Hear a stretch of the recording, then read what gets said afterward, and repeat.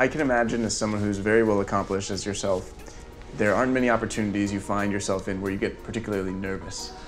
Who? Like right now, see, I mean, I'm really nervous. I'm really nervous about your questions because I have no idea what you're gonna ask me.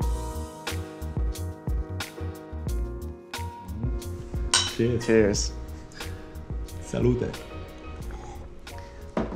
So welcome to another episode of Tea with Teachers. I'm here with Professor Admir Masic, and we're gonna chat a little bit. So just for the people who don't really know much of your background, yes. could you just give like a brief summary? During the Bosnian War, I basically had to leave my place.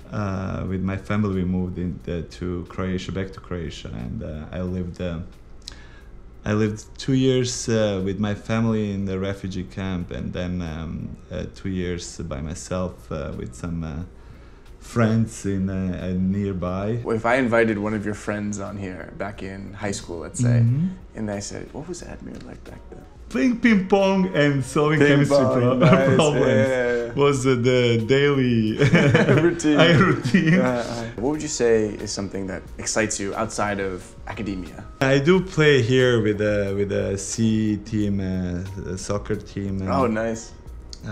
Actually, now we are in the A League, and I don't know what are we doing there, but I'm a goalkeeper. I played for many years in Italy. At one point, there was a moment in which I was thinking about just doing goalkeeping instead of continuing my academic career. How did you meet your wife? We met now many years ago at a conference. It was in Sarajevo, and magic happened. Was that on your part or was it on her part? I think both of us realized quickly that there is a lot of chemistry. Exactly. That's what it was all about. It was the chemistry. I mean, there is physics and chemistry. Oh, sure. There's a bit of both. There's a bit of both. I must say, my private life currently is very much affected by the fact that my wife is still in Germany. Oh, wow. And so that's kind of limiting. Has that been difficult for you guys? Yeah, of course it's difficult. Long distance relationship is by definition difficult. Do you have any children by chance? No children. Would you? I'm assuming you'd like to have some at some Absolutely. point. It's kind of difficult if your wife is sure is on the other side. Yeah. Currently. I can imagine. Many people at MIT worked on how do we solve this physical barriers.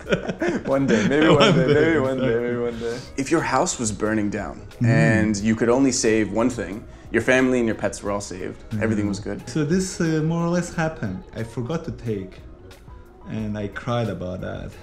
It was a fishing rod. Oh no! I was young. How old were you at that time I was 14. Okay. 13. But now thinking back about what is important to take, I think it's your school degree.